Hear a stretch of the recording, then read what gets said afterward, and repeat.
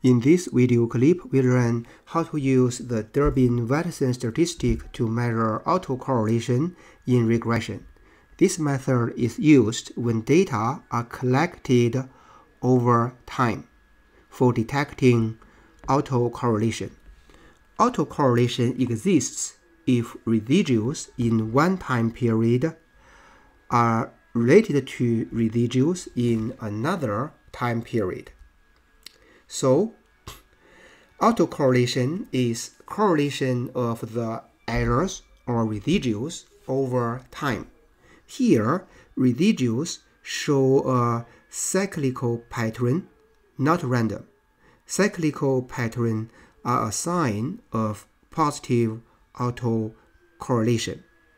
Such a pattern violates the regression assumption that residuals are random and independent. The Durbin-Watson statistic is used to test for autocorrelation.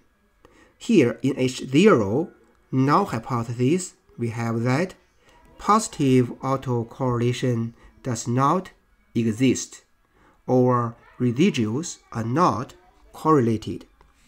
H1, we have that positive autocorrelation is present, or residuals are correlated. So we calculate the Durbin-Watson statistic as follows. The possible range is between 0 and 4. The statistic should be close to 2 if H0 is true. The statistic is less than 2 when there is a positive autocorrelation. A greater than 2 value may signal negative autocorrelation, which we do not care much in this problem.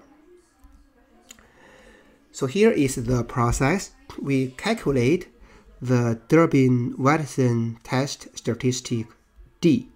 Then we find the values dL and du from the Durbin-Watson table. The table is in our textbook. For sample size n and number of independent variable k, we can find the values of dL and du. The decision rule is to reject H0 if d is less than dL, and do not reject H0 if d is greater than du. If d is between dL and du, then the result is inconclusive. Here we see one example. We have data collected over 15 weeks. We have number of customers. We have sales. We want to see how customers affect sales. So here we have sample size 15 and only one independent variable. So we can locate dL and du from the Durbin-Watson table. We can see we have k equals 1, n equals 15, assuming alpha level of significance is 0.05, we can locate the values here. See? As in here.